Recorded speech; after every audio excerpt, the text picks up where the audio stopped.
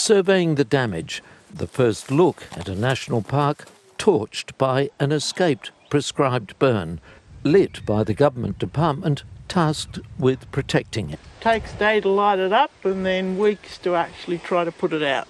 25,000 hectares of the core wilderness north of Walpole wiped out. So this is a part of the escape from the prescribed burn, and it's a huge area of jarrah, carrier, heath and peatland with some really impressive granite outcrops through it.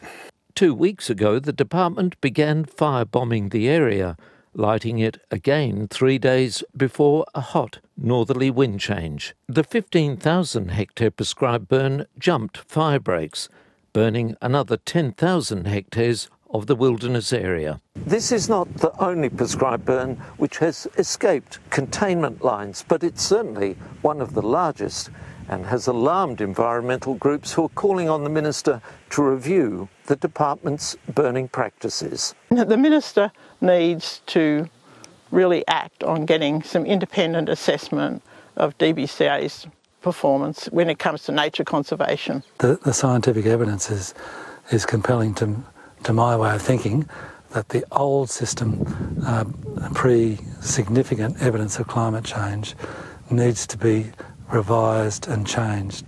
In a statement, DBCA says the department followed all protocols for prescribed burning. However, the department spokesperson says DBCA is reviewing the incident with lessons learnt to be incorporated into future operations. Mark Bennett, ABC News, Walpole.